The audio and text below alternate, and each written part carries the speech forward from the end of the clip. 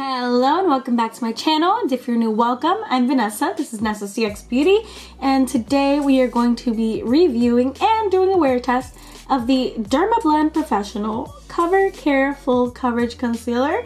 This is her right here. She retails for $28 and has 0.33 fluid ounces. So that is very standard for a high-end, more Sephora luxury brand. So this is definitely comparative to those types of concealers. This is supposed to be full coverage, deliver breathable, smooth and soft skin, and it's supposed to be able to cover you for 24 hours.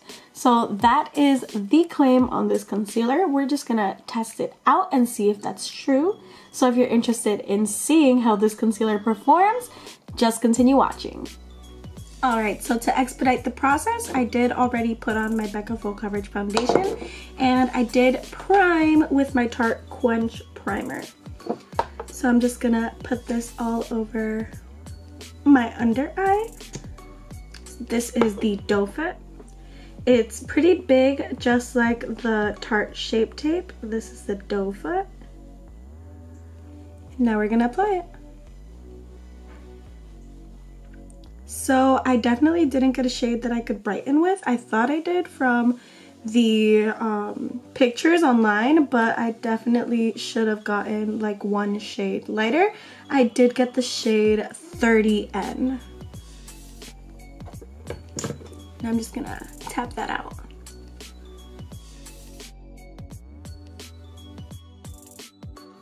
But it is blending in very beautifully.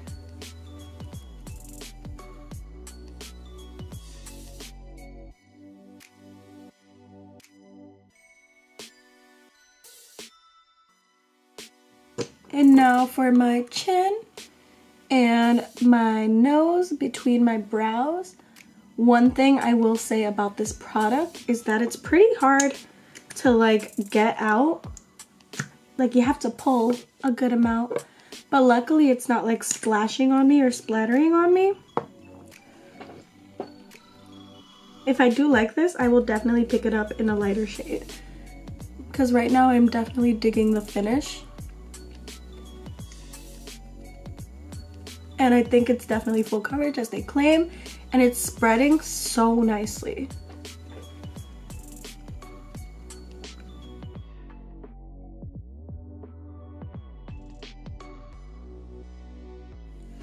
All right, so zooming in.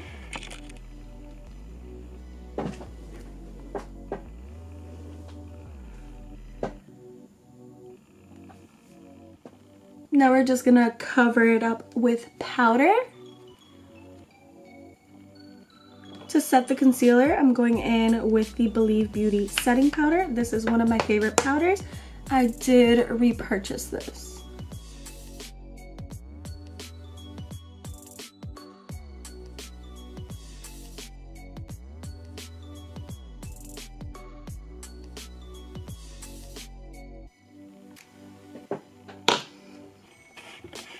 Alright, so now this is it set.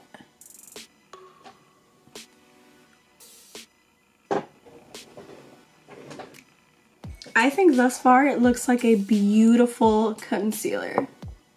I'm just gonna finish my face and then I'm gonna let you guys know the time of completion. Okay, so we are back and time of completion is 1:08 p.m. Just to round, we're gonna say 1 o'clock for, you know, time purposes, but this is how we are looking.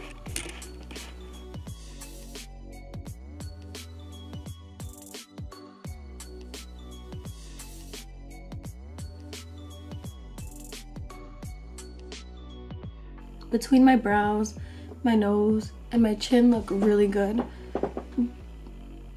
But my under eye, I don't know. I'm starting to think it's a me problem because I keep having this issue with concealer. Please let me know if you guys have a method that stops, you know, automatic creasing from happening. But so far so good. I think my face looks awesome and I will definitely be checking in throughout the day. So I'll see you soon. Okay, so we are back and it is 6:34 p.m. And so I've had this on for about 5.5 hours, and I was gonna do this as a check-in. However,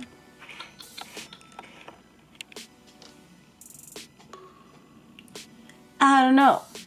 I feel like I need to take this off because my eyes look disgusting after 5.5 hours. And literally there are no complaints between my brows.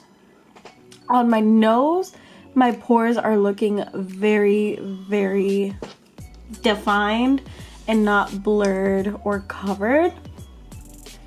Oh, right here, I caught it. Right here. I seem to be super freaking dry. And I did put concealer there.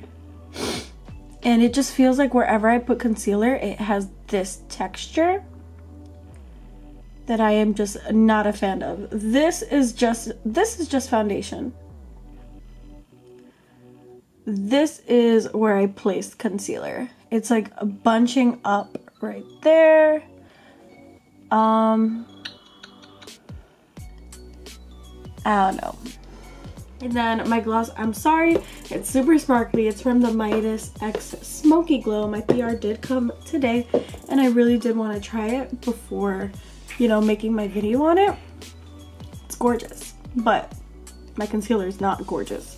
Like from a distance, as I always say, like with all of my concealer reviews, from a distance, I look phenomenal. My skin looks dope.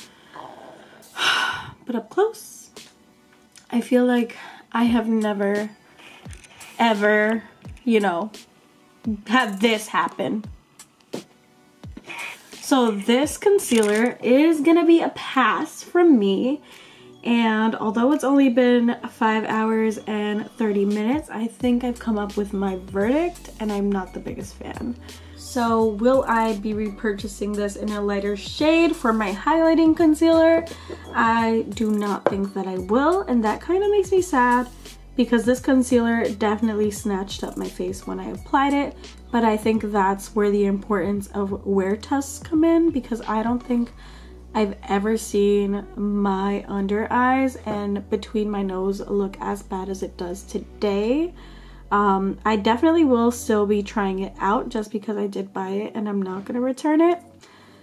But that's just all I wanted to say for y'all today. I'm sorry that I cut it short. I would have made this like a 9 or 10 hour wear test if I saw fit. But I definitely did not see it fit for this wear test because I feel like if I just continue going and going, it'll just get worse and worse. So might as well cut it off here, try it again another day. But today it did not work for me. So that is all I wanted to say for y'all. Have a great day or night wherever you are in the world. I hope to see you soon. Bye bye.